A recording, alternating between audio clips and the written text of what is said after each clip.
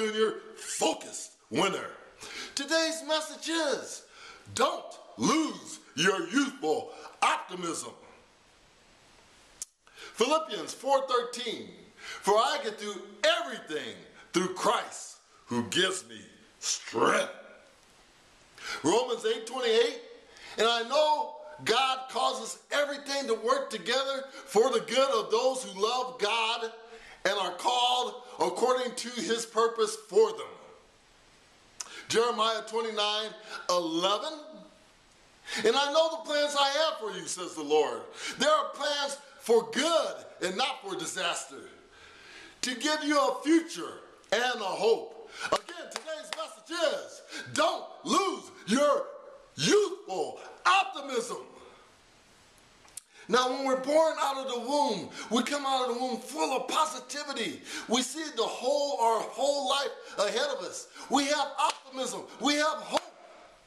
But as we go through disappointments, as we go through losses, as we go through anxiety and doubt creeps into our mind, as we start suffering setbacks, as we start suffering losses, as we start having disappointments that we didn't have before, we become more jaded, we become more cautious.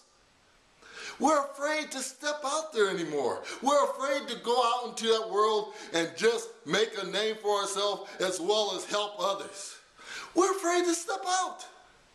I'm here to tell you today, you have the full support of God, who supports you in everything.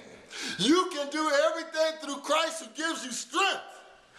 You know the plans God has for you. There are plans for a future and a hope. There are plans for good. There is no problem you face that is nothing but a miracle speck to God. So when you have the full support of God, you shouldn't be timid. You should go out there and keep going, pressing on, no matter what you're faced with, because you can overcome anything with God on your side. Step out there, be bold, be courageous, keep pressing on, no matter what you're faced with. Keep going.